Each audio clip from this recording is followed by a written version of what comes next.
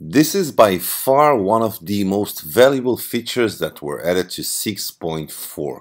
From now on, your ISDB, your Internet Service Database, includes vendor MAC address ranges. What can you do with it and how to use it?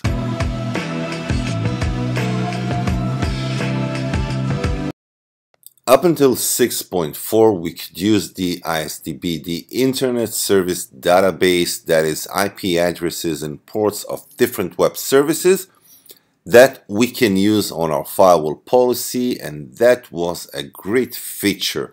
Let's just look at the Diagnostics Internet Service ID, and we have tons of different web services, web applications that we could use. 6.4 actually brought another great feature, which is the MAC addresses. The MAC addresses ranges for different vendors. So if you use the Diagnose vendor MAC ID, you could see that now you have different vendors, well-known vendors, with their own unique ID. How do you get to see the MAC address ranges?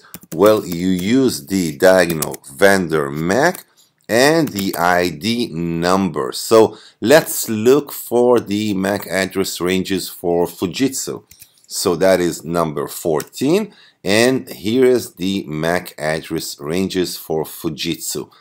Another great thing that you can do with it is to actually look up for a specific MAC address. Let's look at my MAC address using my terminal, and there it is. Let's just copy that and let's use the Diagnose vendor MAC match, and now you have to paste the MAC address and the mask, which is 48-bit.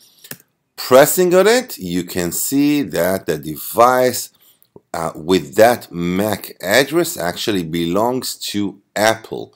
So now you can do it on your Fortigate.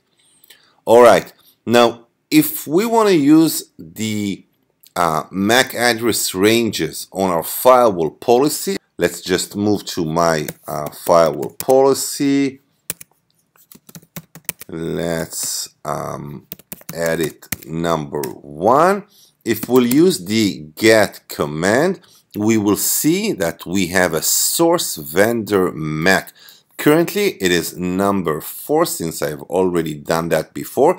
That actually says that only devices that belongs to Apple will be allowed.